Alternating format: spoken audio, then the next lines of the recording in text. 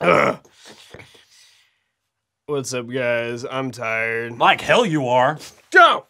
What's up, guys? Welcome to today's video. In today's video, we're gonna be checking out this new knife by Benson Blades. This is the Planarian, which I just figured out is named after a flatworm, which is weird.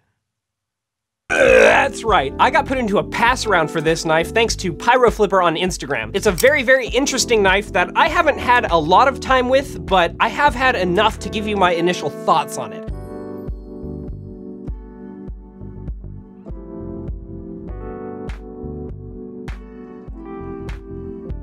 When I got the knife, it came in this really interesting leather sheath, which is really nice. Also, out of the box, it came nice and sharp, which is very cool to see. The design of this one is interesting. It's definitely different than basically any other knife I've seen, and I think I'd like to talk about that a bit more before we get into how it flips. But before we talk about the design, I also just wanted to give a quick shout out to my patrons and say thank you guys very much for supporting me. If you want a Patreon, we have a thing also. Brandon, are there any, give me a product.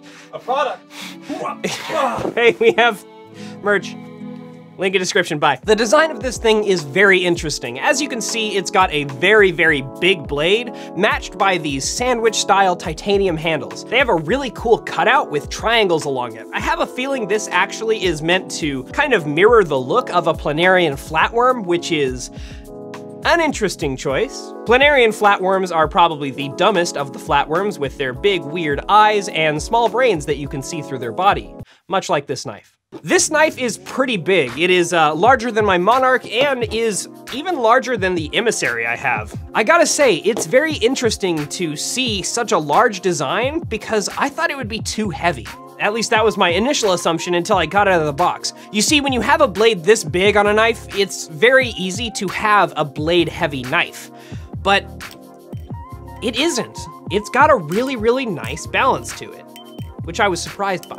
Design-wise, you also have this really beautiful kind of Bowie-style blade. It's got a very good curvature to it and good grinds all around. It is pretty freaking good, actually, holy shit. Also, the Benson Blade logo is etched right into it, and it looks really nice. You can see the Benson Blade logo is pretty much a reflection of these triangles, and I think that's a pretty cool design. Also, this thing does have anodization on the handles. It's kind of a rainbow ano that is hard to see, but I think that's just because so many people have flipped it in this pass-around that it has worn down over time. Anodization on titanium is a little bit weak and isn't something that lasts a super long time, especially with a lot of usage. So I personally prefer raw titanium, kind of like this or this, but anodization can look really cool. And if you look at this in the right light, you can see it very well.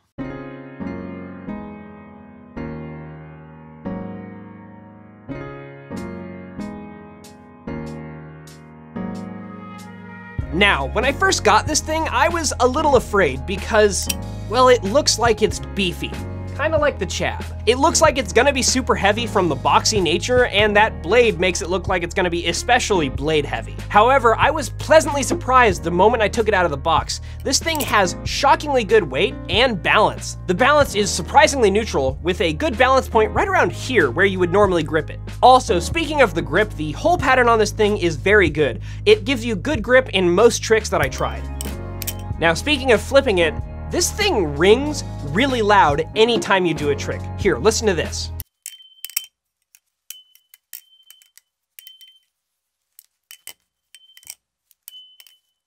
I don't think I've ever heard a bladed Balisong ring like this. A couple trainers that I have do ring, but nothing I've ever had has rang like this blade.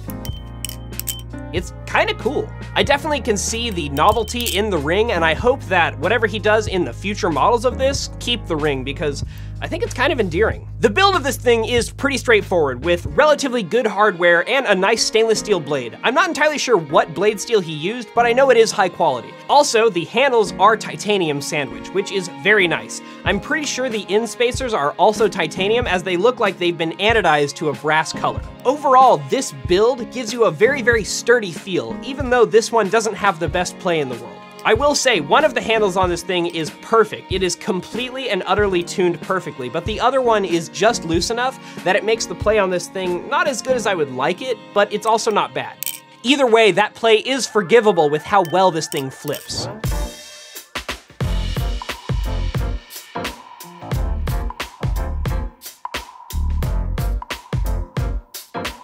chaplins on this thing are really nice. It hugs your finger perfectly and is very comfortable with the chamfer on the back of the blade. Also, any kind of ricochet or rollover is very, very easy due to the good balance. This thing has plenty of grip for very difficult tricks like ladders, and also palm spins are fantastic on this thing.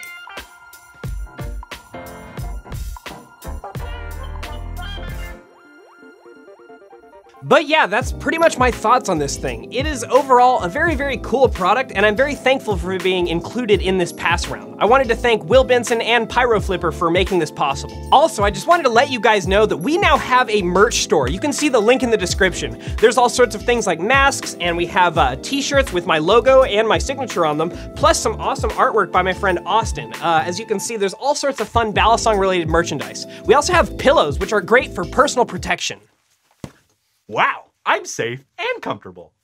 Real quick, I just wanted to shout out our Patreon supporters. Every one of you have helped make each one of these videos, and I think that's really awesome. We really appreciate all of the support we've gotten on Patreon, and if you'd like to join, tiers start at just $3 a month. We have an awesome Discord server as well as behind the scenes videos that we share all the time. Every donation is very much appreciated.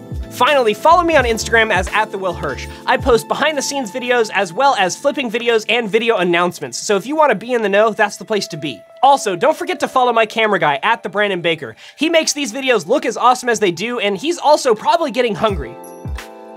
But yeah, that's pretty much it for today's video. Now, if you'll excuse me, I'm gonna go give Brandon his dinner. Children, dinner time! Ooh, dinner!